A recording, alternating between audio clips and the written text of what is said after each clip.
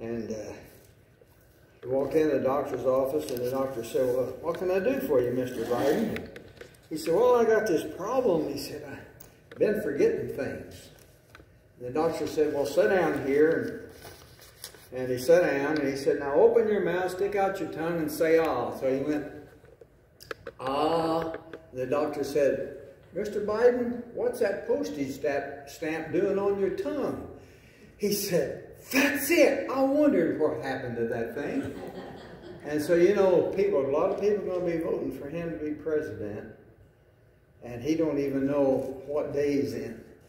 And if he gets in there, this country's going to be a mess. So we really need to be in prayer about this coming election. So anyway, all right, let's see. I need some readers. And I'm going to ask Sister Shirley to read for us 1 Samuel chapter 26 and verse 12. And tell me again. 1 Samuel, that's in the Old Testament. Okay. Chapter 26 and verse 12. Okay. Got it. Brother Phil, look up for us Psalms 121, 2 through 4. Psalms 121, verses 2 through 4. Brother Russ, can you hear me? Okay, look up for us Jonah, chapter 1, verses 4 through 7. All right, Sister Giles, look up for us 1 Peter, chapter 1, verse 7.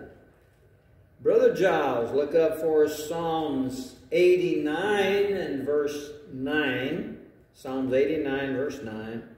Brother Dunn, would you look up for us Isaiah 57, verses 20 and 21. That's Isaiah 57, 20 and 21. Sister Dunn, would you look up for us Matthew 7, 25. That's Matthew 7, 25. Sister Monica, would you look up for us Psalms 46, verses 1 through 3. Psalms 46, 1 through 3. I think that's all the readers I need right now. So, anyway, let's go to the Lord in prayer, and we'll get started. Father in heaven, we thank you, Lord, for all you've done for us. We thank you, Lord, for the salvation that you've provided for us through your Son, Jesus Christ, who came to this old sinful world, willingly suffered, bled, and died on that old cruel cross to redeem us from hell. We thank you, Lord, for blessing us from day to day. We thank you, Lord, this day for the indwelling of the Holy Spirit.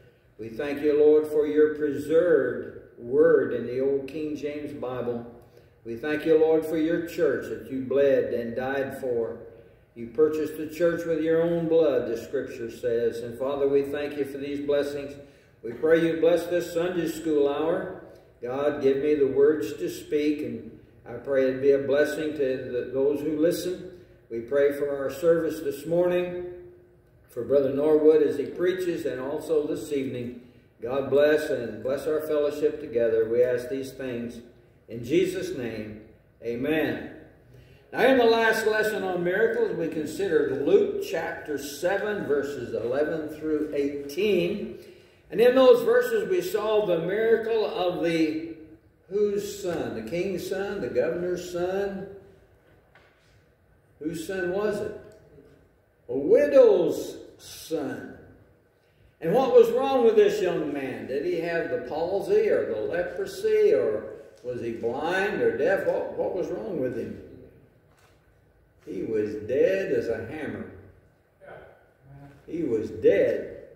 And what did Jesus do for him? Jesus gave him life. Now, you know, that's something that the devil cannot do. The devil cannot come up to a dead person and bring that person back to life again. The devil does not have that kind of power. He has the power to heal, but he does not have the power to resurrect a dead person to life again. I want you to look with me over to the book of Revelation, chapter 13 and verse 12. Now, this has to do with the Antichrist. It says, "And he exerciseth all the power of the first beast before him, and causeth the earth and them which dwell therein to worship the first beast, whose deadly wound was healed." Now, if I understand prophecy, I think I do, I believe prophecy tells us that the Antichrist is going to be wounded with a deadly wound in the middle of the tribulation period. And people are going to think he's dead. But the devil's going to heal his deadly wound and bring about a counterfeit resurrection. People are going to believe this is truly Christ who's resurrected from the dead. Now, as I said, the devil has the power to heal, but he does not have the power to give life to a dead body. Now, we come to a miracle which proves that Jesus Christ is the Creator. Kulan Chutin. That's what the Indians call the Creator out on the reservation. Kulan Chutin means Jesus Christ is the Creator. C.C. Creek on Kulan Chutin. Jesus Christ is the Creator. And, you know, I've used that on those Indians out there, and they talk about Kulan Chutin. I say, you know who Kulan Chutin is? Well, he's the Creator. I said, who's the Creator? Well, Kulan Chutin. I said, who's Kulan Chutin? Well, I don't know. I said, Jesus Christ is Kulan Chutin. He is the Creator. He's the one that created everything. And so anyway, here we see proof of this in this next miracle, the miracle of the stilling of the storm. And I'm going to read Luke 8, beginning verse 22 through 25. It says, "Now it came to pass on a certain day that he went into a ship with his disciples, and he said unto them, Let us go over unto the other side of the lake. And they launched forth, but as they sailed, he fell asleep, and there came down a storm of wind on the lake, and they were filled with water and were in jeopardy. And they came to him and awoke him, saying, Master, Master, we perish. And then he arose and rebuked the wind and the raging of the water, and they ceased, and there was a calm.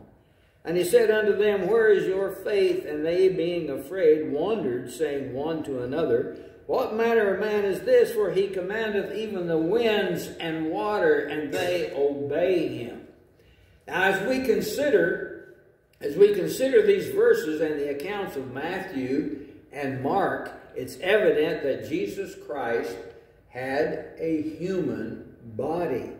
Now, in theological terminology, this is called the hypostatic union. It means Christ is just as much God. He's just as much God as he is man, just as much man as he is God. He is perfect human flesh, indwelt by the second person of the Holy Trinity. Now, you know, when an ordinary person is born, he's born with a body, with a soul, and with a spirit. But the spirit is dead until that person repents of his sins and receives Christ as his Savior. Then his spirit comes alive. But when Christ was born, he had a perfect body, he had a perfect soul, and he had a perfect spirit, because the Spirit was the Holy Spirit of God.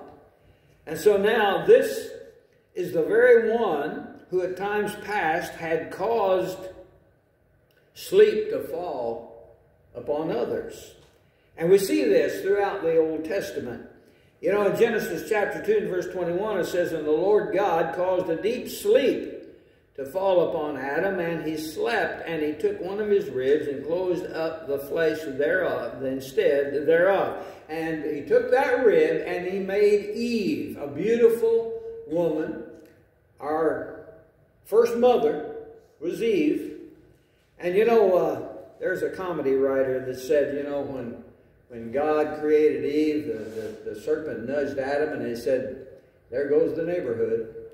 Well, you know, comedy writers and so forth, you know, they don't understand the Bible anyway. But there was a preacher once said, being a good husband and a good preacher is similar.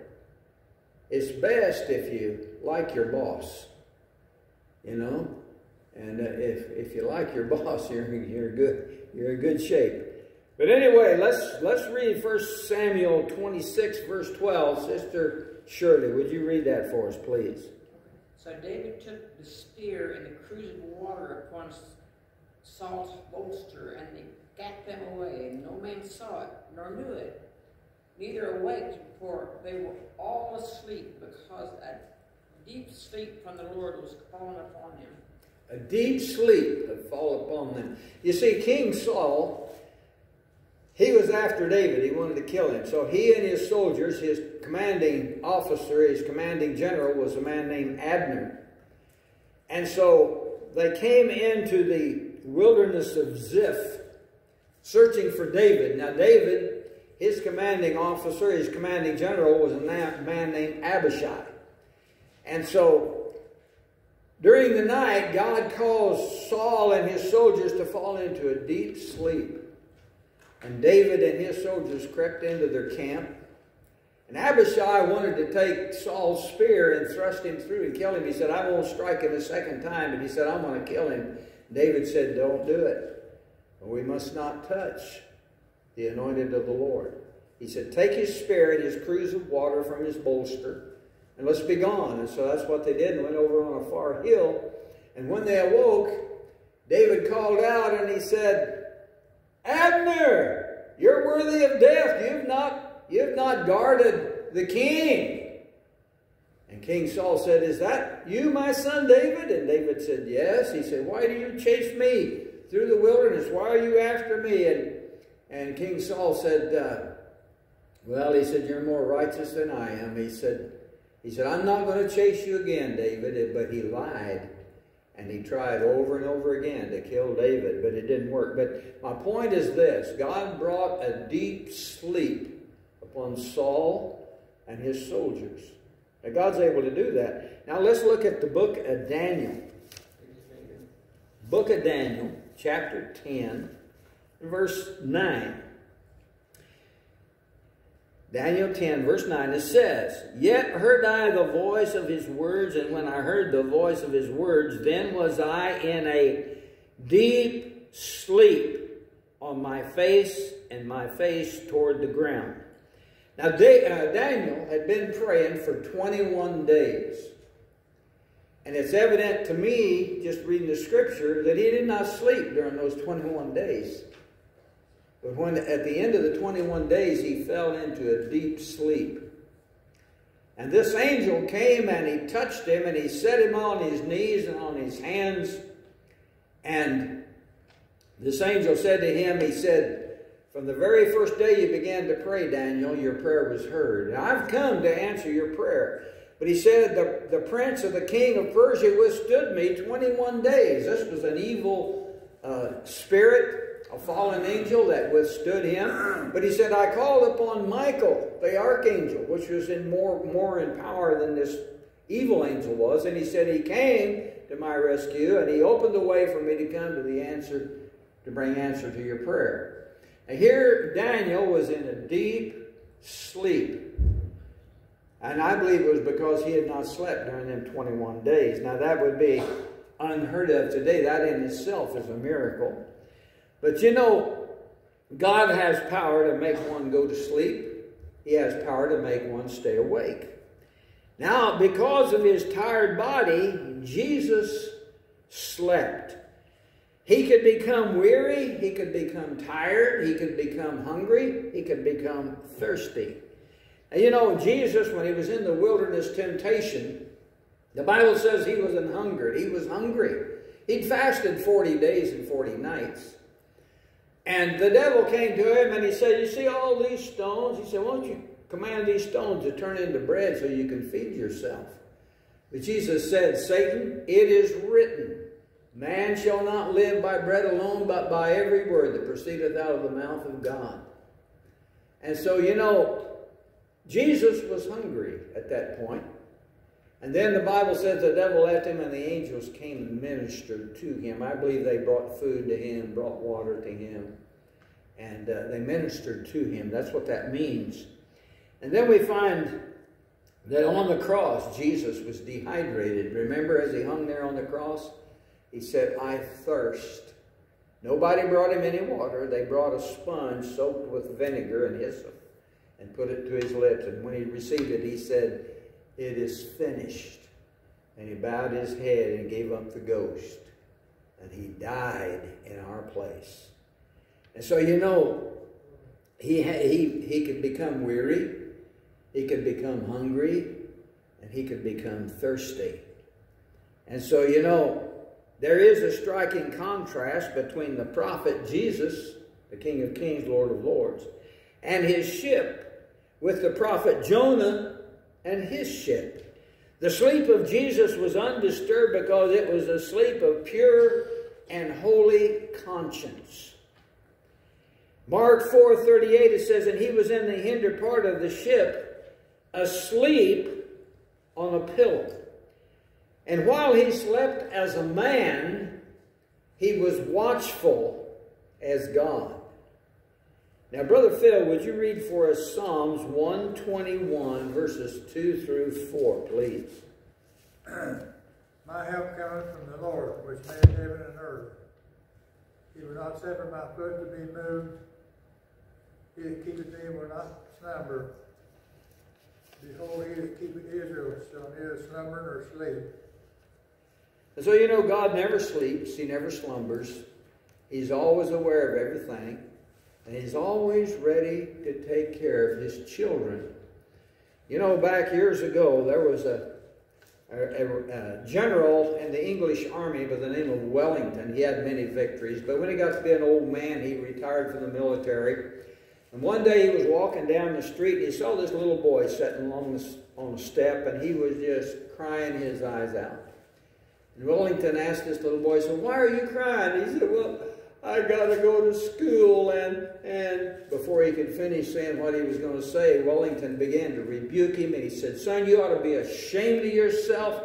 You need to be a man and go to school, because that's how you learn. And so when Wellington was through rebuking the boy said, well, sir, he says, I got a pet toad. And when I go to school, I ain't got nobody to take care of him, and I don't know what's going to happen to my pet toad. And Wellington apologized to the boy, and he said, son, don't worry about your toad. I'll take care of your toad. You go on to school. Don't worry about it. When school's over, you come by my house, and I'll give you back your toad. And so while the boy was in school, he received a letter from retired General Wellington, and it said, I'm glad to hear you're in school and doing well. Don't worry about your toad. I'm taking good care of him. And when you get out of school, you come by and get your toad. Now here was a man, a born-again man. He was born-again Christian. But he had concerns for this little boy, and he was willing to take care of a toad. How much more is our God aware of our small needs? And he's always willing to take care of every little situation as well as the big situations. And so, you know, as we continue, we find the sleep of Jonah in the storm was not a peaceful sleep. Brother Russ, would you read for us Jonah chapter 1, verses 4 through 7, please? But the Lord sent out a great wind into the sea, and there was a mighty tempest in the sea, so that the ship was like to be broken. Then the mariners were afraid, and cried every man unto his God, and cast forth the wares that were in the ship into the sea to lighten it of them. But Jonah was gone down into the sides of the ship, and he lay and was fast asleep. So the shipmaster came to him and said to him, what meanest thou, O sleeper? Arise, call upon thy God, if so be that God will think upon us, that we perish not. And they said, every one to his fellow man, let us cast lots, that we may know for whose cause this evil is upon us. So they cast lots, and the lot fell upon Jonah. Thank you, Brother Russ. Now, notice it says he was fast asleep until the shipmaster began to arouse him out of sleep and said, hey, pray to your God, we're about to perish. And so all the other crew members, they were harassing Jonah to get out of bed and get up there and start praying. And so, you know, Jonah did not have a restful sleep. And you know, a disobedient Christian will be a troubled sleeper. Unsaved people, they sleep well because they either are full of alcohol or full of drugs, or they take sleeping pills to go to bed, to go to sleep. That's the only way they can sleep. But you know, some Christians do that too. But if a Christian is totally obedient to the Lord Jesus Christ, you should have no problem sleeping. You know, when I lay down in my bed at night, I pray. Sometimes I fall asleep praying. And I've had somebody ask me one day, said, "Do you think it's a sin to fall asleep while you're praying?" And my answer is this. I said, well, if you have a child, say your child is 4 or 5 years old and it's laying on your lap and it's talking to you and it falls asleep, do you get angry at that child? No. No, you just kiss them and pick them up and go put them to bed. God, our Father in heaven, is a far greater parent than we'll ever even think to be. And you know, I don't think He is ever angry if we fall asleep while we're praying. I try to stay awake, but when I go to bed, I lay there, I pray, I turn over, and I'm out. I don't have anything to worry about because I've committed everything to Him. And you know, that's what we need to do. Now, in Jonah's situation, he was the cause of the storm. But in Jesus' situation, He was the queller of the storm. Think about that. Now, the storms of life come to us under two different circumstances. First of all, because of our disobedience. Let's look over to the book of Hebrews. And it tells us something about this. Hebrews chapter 12, verses 6 and 7. It says, "For whom the Lord loveth, He chasteneth, and scourgeth every son whom He receiveth. If ye endure chastening, God dealeth with you as with sons. For what son is he whom the Father chasteneth not?" And so, because of our disobedience, God will bring some bad things into our life. He will allow bad things to come into our life.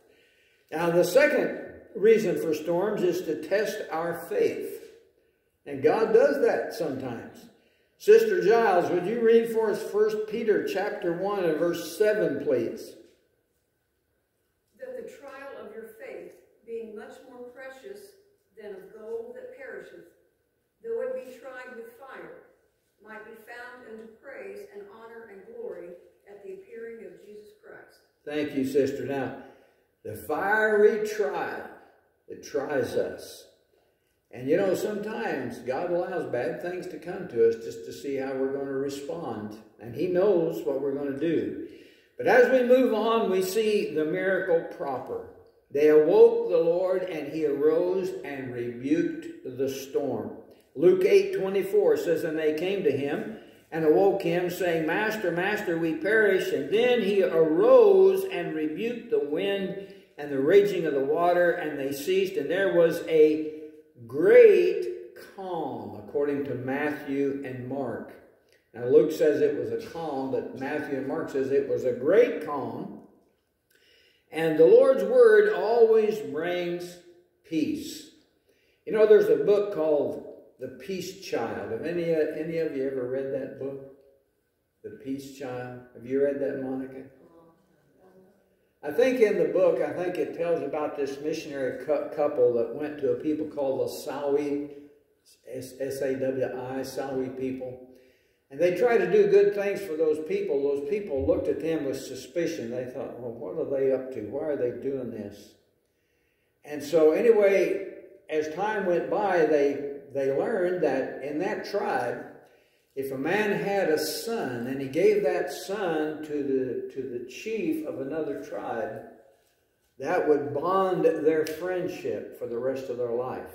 And anyone that touched that child would make that person a friend of that father that gave that child. And so they used that story to present to them the gospel of Jesus Christ, how God had given His only begotten Son to redeem them from hell and to give them peace between themselves and God.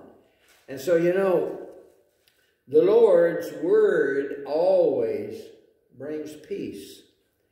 And Brother Giles, would you read for us Psalms 89 and verse 9, please? Thou rulest the raging of the sea. When the waves thereof arise, thou stillest them. Thank you, Brother Giles. Now, this was not a little storm. Satan was out to destroy Jesus. He is the prince and the power of the air, according to Ephesians 2, verse 2. And he's always tried to destroy Jesus. You know, when Mary was carrying Jesus in her womb, and Caesar put out the decree that all the world should be taxed, Joseph and Mary had to travel from Nazareth to Bethlehem, a distance of about 70 miles. And she probably had to ride on a donkey. And I believe Satan, this was his plan to try to get her to miscarry baby Jesus. But it didn't happen. And when they got to Bethlehem, she gave birth to Jesus. Remember, the kings came, they followed his star, and they came to King Herod. And they asked him where the Christ child was to be born. And he said, I don't know. He called the scribes, and they said, well, according to Micah 5:2, he's supposed to be born in Bethlehem. So he said, when you find him, you come and tell me so I can go worship him also. But he lied. And he just wanted to kill Jesus. And so anyway, an angel warned the wise men not to go back to Herod, but to go back home a different way. And so anyway, when Herod found out that they had deceived him, he sent his soldiers to Bethlehem. But the night before, an angel had warned Joseph to take Mary and the Christ child and flee into Egypt. And after they were gone, the soldiers came in and slaughtered all the little boy babies from 2 years old and under. But the devil has always tried to destroy Christ, and he tried to do it right here in this story, in this miracle. And when Christ went to the cross and was nailed to the cross, I'm sure the devil was just laughing and just filled with glee. Man, he was so happy. But when Christ resurrected from the dead, this blew his mind. He didn't expect that. And you know, Christ being God, there's no way that he could remain in the tomb. He is the very source of all life. And so, you know, the question is, what does this miracle teach us besides what we see on the surface? First of all, let's consider the sea. This is a symbol of the restless, stormy, sinful world in which we live today. Now, Brother Dunn, would you read for us Isaiah 57, verses 20 and 21? But the wicked are like the troubled sea when it cannot rest, whose waters cast up mire and dirt. There is no peace, saith my God, to the wicked. Yeah. Thank you, Brother Dunn. There's no peace, saith my God, to the wicked. They don't know what peace is. Ungodly people, unsaved people, they do not understand what peace, what real inward peace is. And you know, in Revelation 17, verse 15, it says, And he saith unto me, The waters which thou sawest, where the whore sitteth. By the way, the whore, I believe, is a symbol for the Roman Catholic system.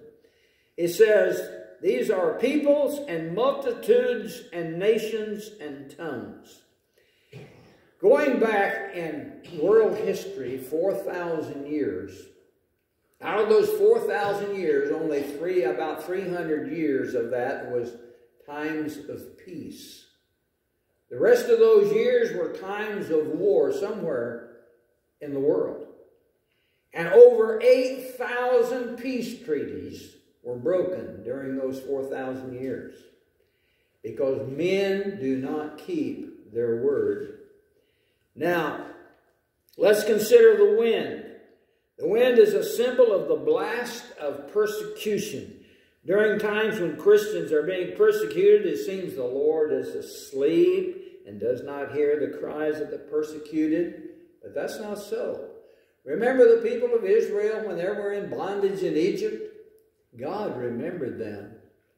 And God brought them out by the hand of Moses by performing all these different miracles and all these bad things that happened to the nation of Egypt.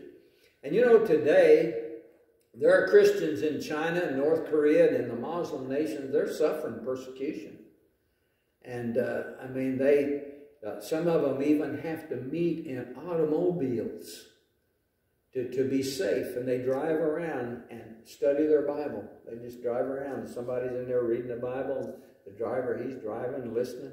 And that's the way they have to worship God today.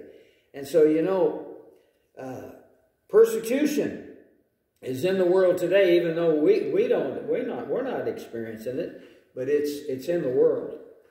Now, you know, because of this persecution, believers become faint-hearted and afraid, just like the disciples did in that boat that night when Jesus quelled the wind and the waves. And you know, wind symbolizes various things, and we must consider the context here. Sister Dunn, would you read for us Matthew 7, verse 25, please? And the rain descended, and the floods came, and the winds blew, and beat upon that house, and it fell not, for it was founded upon a rock. Amen. The rock being Jesus Christ. And you know, when the storms of life come to us, because we're situated on the rock, the Lord Jesus Christ, the storms of this life can never bring us down. Oh, we might be tortured, we might even be put to death, but they can never take away our faith in our Savior. And, you know, it's like a man that was washed off of a ship, and it was close to the shoreline, and the waves washed this man up on this big rock, and he was able to cling to the rock all night long. He was on that rock, and the waves were rolling over him. And anyway, the next day he was rescued, and somebody asked him, said, wasn't you scared you was going to lose your life? And he said, no, I was clinging to the rock. And you know, we don't have to cling to the rock, our Lord Jesus Christ. He clings to us. He hangs on to us. No matter what we do, he hangs on to us. He'll never let us go. And I thank God for that. But anyway, the boat, let's consider the boat. This is a symbol of the church. The wind and waves of this world rage against the Lord's church. But with all of its power, the world cannot overcome it, because Christ is in it. Just like he was in the boat, he's in the church. And the true church of God can never be overcome by this ungodly world. Jesus said, I will build my church upon this rock, and the gates of hell shall not prevail against it. And Sister Monica, would you read for us Psalms 46, 1 through 3, please? God is our refuge and strength, a very present help in trouble.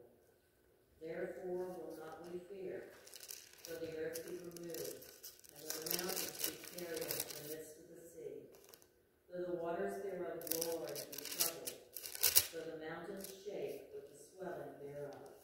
Selah. Thank you, sister. Now, in Psalms 93, verses 3 through 5, it says, the floods have lifted up, O Lord, the floods have lifted up their voice. The floods lift up their waves. The Lord on high is mightier than the noise of many waters, yea, than the mighty waves of the sea. Thy testimonies are very sure. Now get this. Holiness becometh thine house, O Lord, forever. Now those of us who are born again, we are the house. We're the house of God. Now this building, this is just a meeting place. You know, through the years, I've heard people point at a church building and say, that church over there, that's not the church. It's just a building. It's the church building. It's not the church. The people are the church.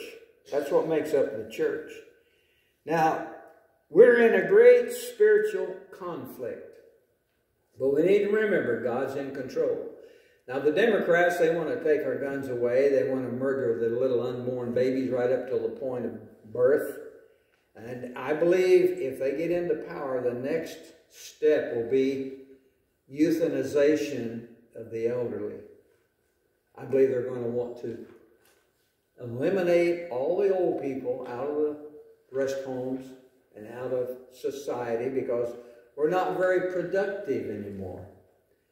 And, you know, I remember back years ago down in Florida, there was a vote on euthanasia of the elderly, the people that were confined to rest homes and hospitals and couldn't do anything for themselves.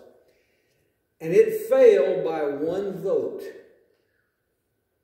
And that's been over 20 years ago in the state of Florida. Because the Democrats were in great power in Florida in those days. It might have been more than 20 years ago. But anyway, in John 14, verse 1, it says, "Let not your heart be troubled. You believe in God, believe also in me." These are the words of our Savior. In Psalms 118, verses 8 and 9, he says, "It's better to trust in the Lord than to put confidence in man." It's better to trust in the Lord than to put confidence in princes. And so, you know, we can't put our confidence in the politicians. We've got to put our confidence, our trust in our Savior. He's the only one. He's the only one that can change things. He's the only one that can bring about a good election. And whether he does or he doesn't, we need to consider it his will, however way it goes, and be willing to bear up under any persecution that comes our way and be true and faithful to God and to his word until the Lord takes us home. Amen? Anybody got a question? All you people never have questions. Well, probably because I don't have the answer. All right, let's bow our heads and we'll be dismissed and we'll get ready for church. Father in heaven, we thank you again, Lord, for your precious word. And Lord, I pray, God, when we teach your word, that we would make it plain. And God, that your children might understand it. And God, that we might have the grace from you to apply these truths to our lives. And Father, we pray, Lord, for this worship service this morning. We pray that we would honor you and thank you and praise you, Lord, in spirit and in truth. And God, we pray for new folks, godly folks, to be brought into this church. And Lord, you said in your word, if any two shall agree as touching anything on the earth, it shall be done for them of your Father which is in heaven. Father, we believe that you're going to bless this church and all the other struggling churches, Lord.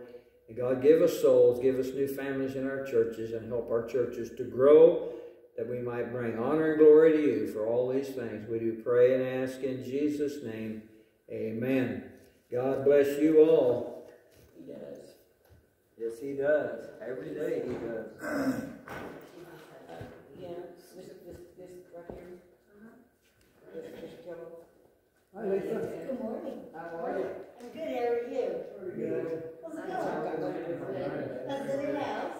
That's Okay. neat. And you cooking? Yeah. Good.